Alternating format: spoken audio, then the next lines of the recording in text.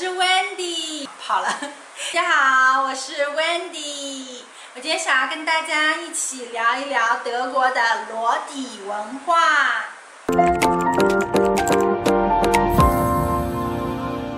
我在德国读书和生活有5年的时间了，所以我对德国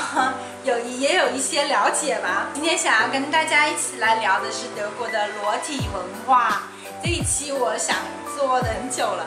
因为最近跟朋友也聊起过，他们也很喜欢听这些事情，所以我想把它录成一期视频来跟大家分享一下。什么是德国的裸体文化呢？就是德国人的话跟我们中国人不同，他不同的地方是他们特别喜欢裸着，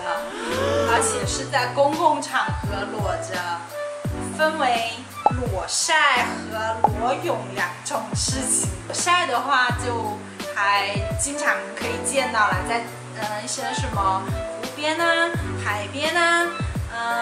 公园里啦、自家的花园里啦，都有裸晒的人。只要到了夏天，有草地，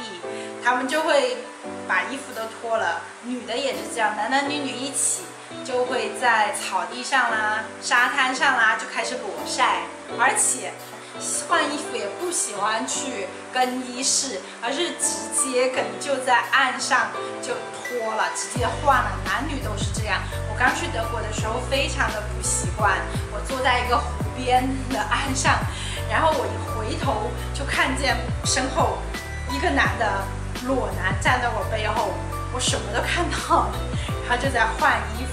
然后也看到前面呢，女的也就直接在岸上就脱了，换上泳衣。我这里说的是还不是裸泳，就是普通的沙滩那些湖，他们就在岸上就换上泳衣，然后就下去游泳。所以然后这些他们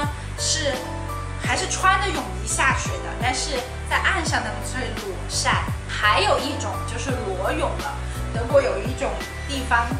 就叫天体浴场，就是裸泳区，一般都会在一些湖啊、海啊的地方，就是公共的浴室的地方，它会专门有一片区域画出来，这一片是裸泳区。在裸泳区的上面的人都是裸着的，岸上的、水下的全部都是裸着的，他们就很喜欢在水里裸泳。以前我是住在慕尼黑，德国的慕尼黑，慕尼黑的周边有一个城市叫 Elding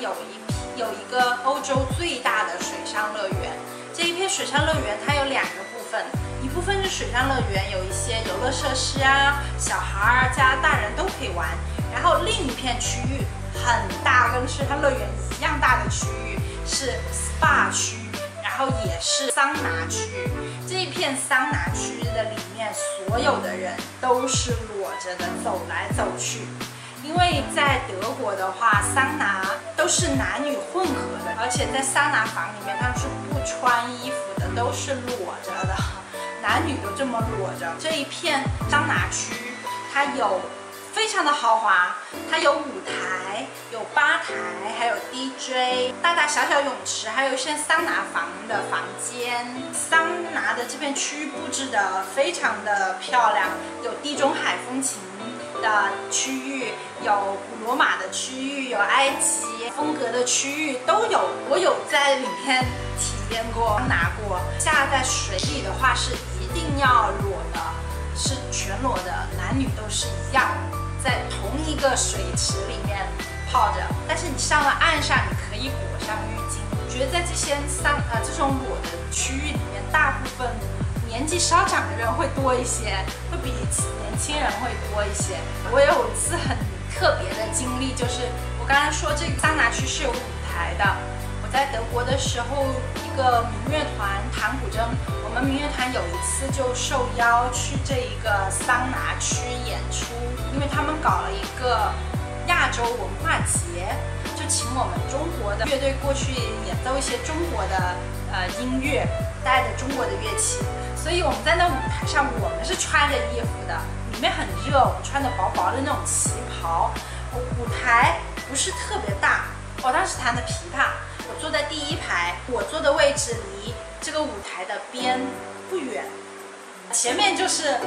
整个最大的那个泳池，里面密密麻麻的裸着的人正在我的面前，还有一些人会趴在这个舞台的边上来欣赏音乐，也是裸着的。所以我这一次演出非常的特别，这次经历我面对的观众全部是裸着的，有些人很舒服的躺在水里，这么欣赏着我们的弹琴，我就什么都看得见，什么都看见了，然后我还要对着他们很淡定的弹琴，所以这一次经历真的很特别。我刚去德国的时候也不习惯这种裸体的文化，我们的话还是不太习惯在陌生人面前、公共场合裸体的，但是在那边久了之后就慢慢的接受和习惯。刚去的时候我看到直接在海滩上换衣服，我真是觉得很我自己不好意思，但换衣服的人不会不好意思。现在的话，我是慢慢的喜欢了在水里裸泳的感觉，因为会觉得很放松，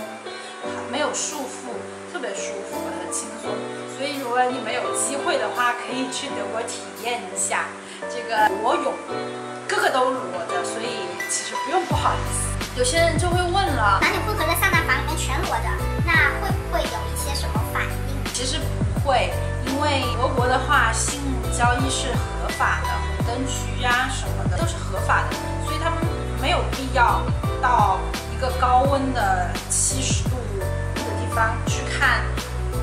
裸体，而且里面一般都光线很昏暗，看不太清，还有一些蒸汽什么的。而且如果你在这些场合、公共场合有反应的话，也是一件很尴尬的事情，所以一般都不会有这种事情发生。说到德国的桑拿的话，我有听德国的同学，一个女同学讲过一段她特别有趣的经历。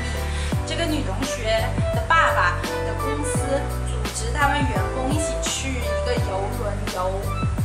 所以在邮轮上面都是同事，还有同事的家属。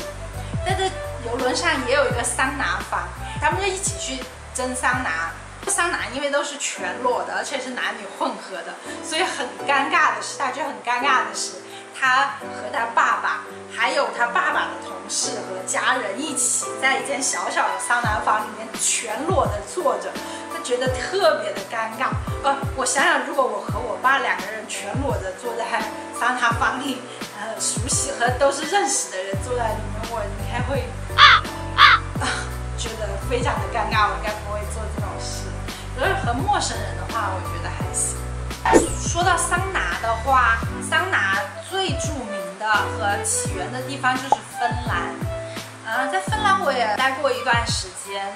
挺长的时间，经常去，所以我对芬兰的桑拿还是有一些体验的。德国桑拿和芬兰桑拿差不多啦，我觉得欧洲应该也差不多，他们特别喜欢蒸桑拿。芬兰也有男女混合的裸着的，但是我去的时候，我去的地方一般都是男女分开的，在女的桑拿房间里也全部都是裸着的，但是同性之间应该也还好，有些人可能也不太习惯在陌生人面前，但是同性之间就还行。特别的地方，他们蒸桑拿有一点是我们中国人可能中医觉得不健康，但是他们认为是非常健康的一个正确的方法是，先把身上洗干净，浸湿头发、身体的浸湿之后，进到桑拿房里面蒸到10分钟，这样浑身热了之后出来，马上跳进冰冷的湖水里。或者是如果是外面是冰天雪地的话，那非常的刺激，直接就跳到雪地里打滚，或者是拿一口冷水这样浇下来，浇冷冰桶体验。我在德国和芬兰都有体验过在雪地里打滚，我觉得特别的刺激。我当时在芬兰的时候还是在北极圈里面，很冷，外面可能有-20度吧。我在桑拿房里蒸完之后，马上跳到雪地里打滚，然后再回到桑拿房里面继续这样子来回个2、3次。目的就是他们认为这样比较好，这样是促进你的身体的血液循环，是有助于你的循环系统的。一冷一热，你的血管迅速的收缩，是也是对你的血管的一种锻炼，是有益于身体的循环系统，这挺刺激的。希望大家有机会可以试一下。刚才我说德国的那一个水上乐园和这一个桑拿区，它其实的水全部都是德国的温泉。如果说温泉的话，大家应该想到的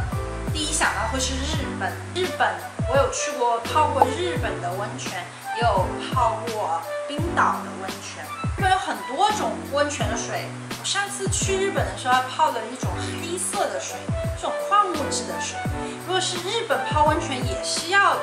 全裸的，也有男女混合，也有男女分开的。我当时去的是男女分开的。在日本泡温泉，先要把自己身体洗干净，然后才能下那个温泉里面去。在冰岛的时候泡这个温泉体验非常的好，当时冬天去的，外面冰天雪地，泡在温泉里面是暖和的，但是外面的周围全是雪，而且空中还下着雪。泡在温泉温暖的水里，觉得特别的舒服和惬意。好，我从德国的裸体文化说到了桑拿和温泉，还有其他的国家的裸体的文化。不知道大家有没有裸体的体验和一些什么想法？欢迎在底下评论告诉我。然后，如果喜欢我的视频的话，欢迎这里订阅我的视频，给我的视频点赞。我会跟大家以后会跟大家分享更多的一些有趣的各国文化